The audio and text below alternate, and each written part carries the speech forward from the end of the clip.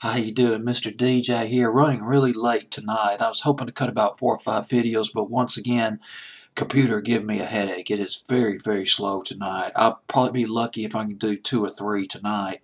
It is very, very early on a Friday morning, 1:52 a.m., the morning of October 9, 2015 rather.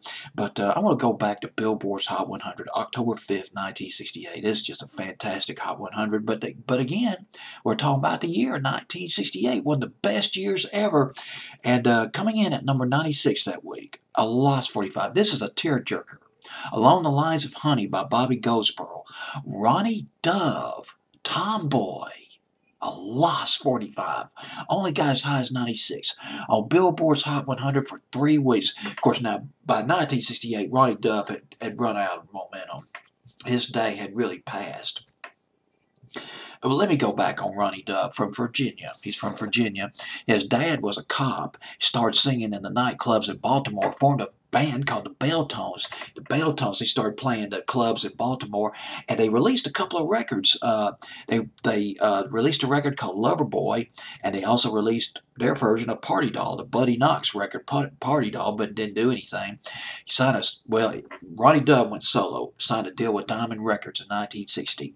He was with Diamond Records for about 10 years, and that's when the hits started to flow. Starting in I guess his first really big hit was in 1964, Say You, and then there was Right or Wrong, which was originally covered by Wanda Jackson. 1965 was a good year for Ronnie Dove. When liking turns to loving. Yes, one kiss for old time's sake and kiss away. I can hear it right now. Satisfaction by the Rolling Stones on 89 WLS. Here is Ronnie Dove, his brand new one called Kiss Away. I mean, it's just these are more sock hop titles than they are mid to late 60s titles. Ronnie Dove definitely not part of your sex, drug, and rock and roll set. This guy would not be performing. This guy would probably be a lot more comfortable performing in Las Vegas as opposed to Woodstock or Monterey. Very mainstream singer. Never had a top 10 hit, but he had plenty of top 20s. Cry was one of them. Or at least, I believe it went to number 18. The Johnny Ray record, that was in 1966. Happy Summer Days, Ronnie Dove, 1966, 1967. And this record I want to play for you called Tomboy. One other thing I want to mention about Ronnie Dove real quick. He was going to retire a few years ago, about a year ago. His health was declining, but he was getting better. And so he canceled his retirement. That's according to Wikipedia. That is the latest from Wikipedia. When Diamond Records folded in 1970, Ronnie Dove, he signed with various record labels over the years. He signed with Decca labels, and he also signed with, later on, he signed with the Melodyland label, which was a country and western division of Motown, and he released some singles, but nothing ever charted. Started his own nightclub in the 80s, singing in his own nightclub. Very lucrative engagement. He didn't put down that microphone.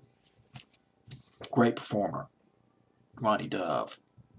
It's just that, you know something, I don't think even 60's on 6, XM 60's on 6, I never heard anything about Ronnie Dove. Now, Ronnie Dove was not mega. He never had a song that went to number 1 for 6 weeks. Anything, nothing like that. But he was a presence. 1964, 65, 66, he was a presence of the top 40. You're pretty much guaranteed to hear a song by Ronnie Dove if you're listening to a top 40 radio station, whether it was WTBC here in Tuscaloosa or WSGN in Birmingham, particularly WVOK up in Bessemer. I want to read. This is a classic teen tragedy record. Now this song, I will tell you one thing about this record. Tomboy is a forerunner of Ruby, Don't Take Your Love to Town. It is by Kenny Rogers in the first edition. He grows up with this girl who's a tomboy, and then he might have a crush on her. There's some inklings of a crush expressed in the lyrics, and it doesn't say it in the song, but it's obvious. He goes off to war, Vietnam. He comes back in a wheelchair, and she's fully grown. She's beautiful. She's kissing another guy, and he's pining for her. Let me read you a few of the lyrics. This record. Let me tell you something about Tomboy by Ronnie Dove. This is a cross between Bobby Goldsboro and Bobby Goldsboro can be a bit tragic at times. Johnny Tillotson and Dickie Lee all rolled up in one. Maybe a little bit of Teen Angel by Mark Denning rolled up in that record too, Tomboy. When you fell and skinned your knees by jumping fences, climbing trees, I used to laugh and call you Tomboy. You'd run across the meadow while the sun would chase your shadow in those carefree days. I watched you, thinking I'll be smart. And in a while, she'll start to change her ways. But then I went away, and I got hurt pretty bad. They sent me home, and it's too bad 'cause just outside my window, I could see the lovely lady who 2 short years ago was just a kid. A car drives up, you greet your date, and then I sit up awful late until you're safely home, my tomboy. You kissed that boy.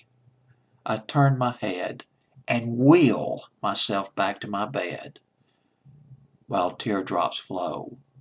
Sometimes you come to visit me, but I don't want your sympathy.